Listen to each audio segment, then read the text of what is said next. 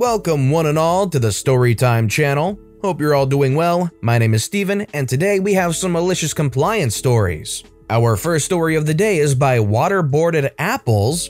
Want the whole bottle? You'll get the whole bottle. So this story was from about 8 years ago, so my memory may be a little hazy. So I was 18, male, and working a bar in this town center somewhere in the UK. We're based between two of the grimiest pubs and the clubs in there, so we got a lot of dodgy, rude, and drunk patrons on a regular occurrence. One night at around 12 a.m., this group of guys comes in wearing suits, and I immediately can tell they're pretty drunk and obnoxious. They come to the bar, which was about 2 to 3 deep, around 20 to 30 people waiting ahead of them. They start loudly asking for service, even though there's people patiently waiting in front of them. Me and my team just roll our eyes and get back to serving people. I get around to serving them and they all shout, "Finally, some freaking service, what took you so long?" I just ignored that comment and asked what they wanted. Then they started talking amongst themselves like they didn't have enough time to work this out while waiting. The ringleader proclaimed that they're going big tonight, so they want a bottle of Grey Goose vodka. I said, "I can only see you a maximum of a double in any one drink. If you want to make it stronger, go for it." He ignores the most of what I said and just says, "Didn't you hear me? 1 bottle of Grey Goose." We can't sell the bottles of spirits under any circumstances. I call the manager up in the back and explain the situation. He says exactly what I've already told the customer, so we agreed that if explained one more time about how I had to give them the drink and he just said 1 bottle again, I'd do it. What ringleader didn't realize is that I have to put the whole bottle through as doubles, which was about $8.50 per double without any mixers. So this bottle ended up costing him 170 quid before any mixers, when it's only 35 quid in the local supermarket. He throws his hands up in the air saying I've ripped him off and he's not going to pay that. Why didn't I say anything sooner, etc., etc. I said that I did, and he just fobs me off and goes to walk out. Little does he know I've already asked the bouncers to keep him in the building till he's paid up. His mates laugh at him as he goes white as a sheet, realizing he's just spent a lot of money. His friends give him a little bit of money to help pay up. Ringleader then spends the night sulking with his 170 quid bottle of 30 quid vodka. Have you guys ever made a regretful purchase in a bar or club type scenario? Let me know in the comments down below. And our next story is by Alg888, the referee's compliance. Okay, one more paintball malicious compliance that I watched a referee take part in. Quick info in paintball: if you call for a paint check on yourself, you can't keep playing, in case you had been hit, until the referee calls you clean. And if the referee calls a paint check on you, nobody can shoot at you or move up on you. Back in my tournament days, there was this one team that had a bit of a reputation for, if not breaking the rules, then bending them beyond recognition. Their captain, who we will call Stompin' Tom, was a little intense. He also had a tendency to use the paint check rule to stall a game. Nobody moves up while his team could regroup. So our team of 5 was up against their team of 5, and to be honest, their team was the favorite. They were serious while we played for fun. The game starts off fine and we get a lucky break and we take out one of their guys early. This rattles Stompin' Tom as he expected a cakewalk. I was the one shooting at him and I know I am not even close when he calls a paint check. Just as the referee starts to go over and check him, I hear our captain yell our team name. Yeehaw!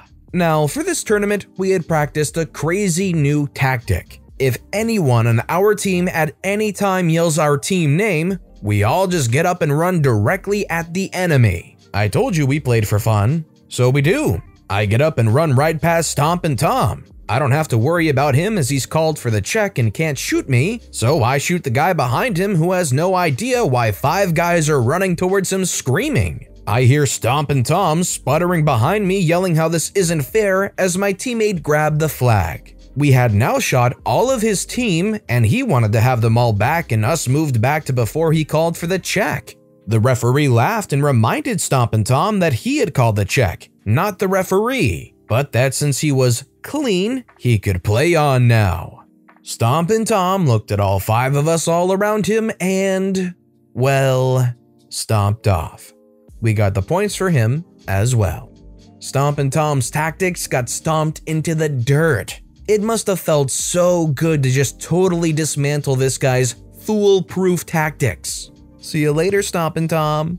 Our next story is by True Norse 98, My Very Annoying Alarm Clock Habits. First off, this story is now almost 4 years old. When I first joined the military, I had a roommate, who we will call Rodney for this story. Rodney was the definition of Jesus freak, and normally I avoid religious topics, but Rodney would sit and lecture me every single night about how I would discover the error in my ways and so on, often until late at night.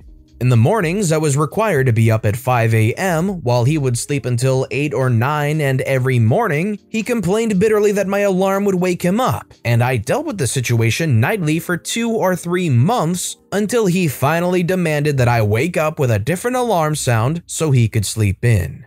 Worth noting that mine was a standard alarm sound and not something crazy. At this point, I flat out hate the guy, and so I did change my alarm. But he had never specified what he wanted to hear every morning, so I decided to pick one of my favorite songs. A soothing little number called Disciple by a band you may have heard of, Slayer. Every day for a month, my roommate and I would be the victims of a mini heart attack when Tom Araya would be screaming through my phone. Eventually, because of complaints on both sides, the situation had eased, and shortly after, I ended up with new roommates. But I'll never forget the warm feeling I would get when he would be weeping into his pillow at the bitter hell his tender ears endured at my hand.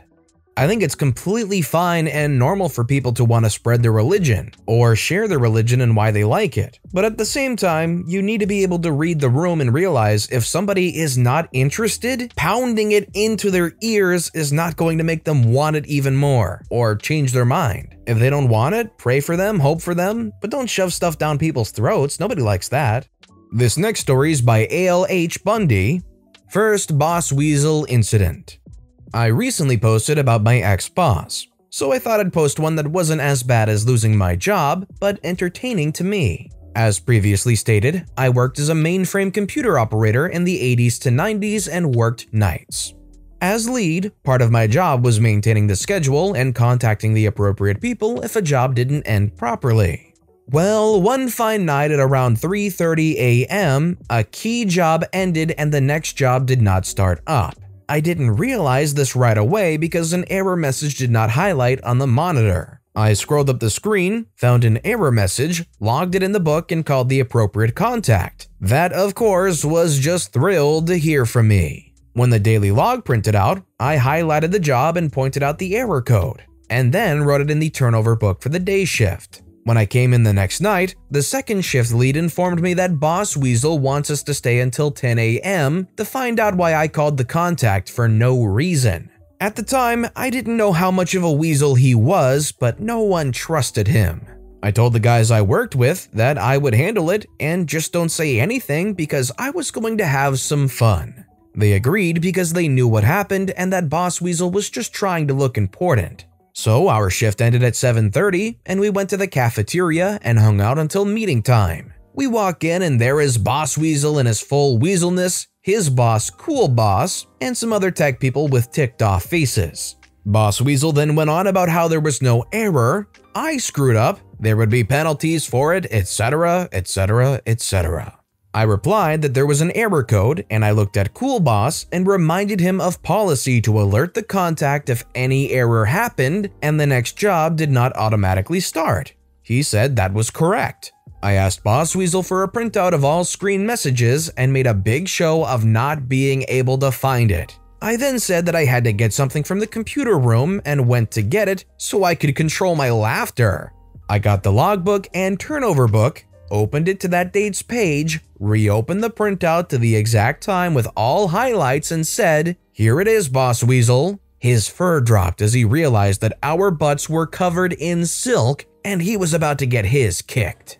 Cool Boss was pissed. He looked at BossWeasel and asked him, "Did you look at the logbook, turnover log, or the printout with the pretty lime green highlighter?" Cool Boss said we could go and he would handle it. As we left, we heard about 10 people screaming at the Weaselly one, and we all started laughing. A fun day was had by almost all. Hey, at least OP got paid overtime for having to stick around and embarrass Weasel Boss like that. Honestly, it sounded like it was a fun little experience and you got some bonus overtime. Great story, and you got paid for it. Our next story is by Board and Beard. Stay in the back and handle order packing. Ah, the job's full of silly bosses. I worked at a place that sold home automation/electronics before Alexa and Google Home were the easiest ways to do things. We had lost our guy who generally packed up the orders/kept the inventory tidy. Due to things I did wrong that nobody thought to tell me about, I was politely demoted from front office/sales to the now vacant role. In order to explain this to me, my manager went on vacation, let the CEO's daughter/COO come to town to cover for him, and left her to explain it to me. Her method was by bringing in a new guy, telling me to go in the back and handle the order packing. No conversation, no explanation of what I'd done wrong, or anything. Just suddenly there's a new dude and I'm to pack orders. Phone rang and I answered it, as I had for 18 months. Nope, get back to packing orders. Customer came in who I knew their order? Nope, get back to packing orders. So that's what I did. Phone rang, I ignored it. People came in, I ignored them. Delivery came? Well, it wasn't part of packing orders. Time to sweep up the warehouse? Sorry, packing orders. They wanted to go to lunch and have me watch the door? Sorry, I'm packing orders. I'll happily lock the front door. This lasted a few hours before she decided to get demeaning. Explained my job was packing orders and only allowed to do other things at her discretion. I asked politely if I could tell her to F off. When she didn't respond right away, I did and walked right out the door.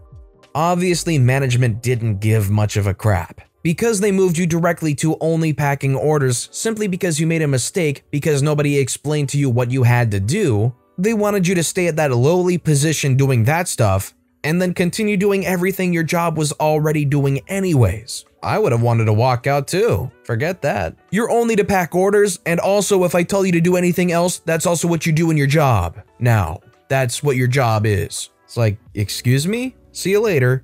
And our final story of the day is by Laurel Laureate. Speak language, this is country. My friend who is Vietnamese gets told, speak English, you're in America, all the darn time. It got quite annoying to him, so he eventually decided to do something about it.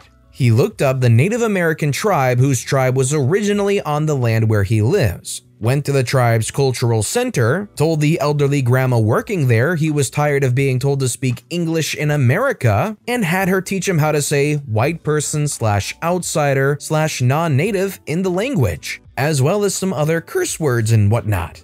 Apparently, this made that Native American granny's weak, because she went all out and really taught him quite a lot. And ever since, anytime some racist tells him to speak English in America, he says, well, why don't you speak Native American tribes language? We're in Native American tribes lands, you darn Native American word for white person. The shocked Pikachu.jpg face he gets in response never gets old. They completely freeze up for a few seconds before responding in entertaining ways such as gasping for air, or pointing their finger angrily, or just turning and walking away. Eventually, the word spread amongst my group of friends, and quite a few of them, who as immigrants, or even just people who speak a second language, occasionally also get told this, are always chomping at the bit to get their chance to use this response. Every time some of them finally does, they immediately announce it to everyone they know, and it never really gets old.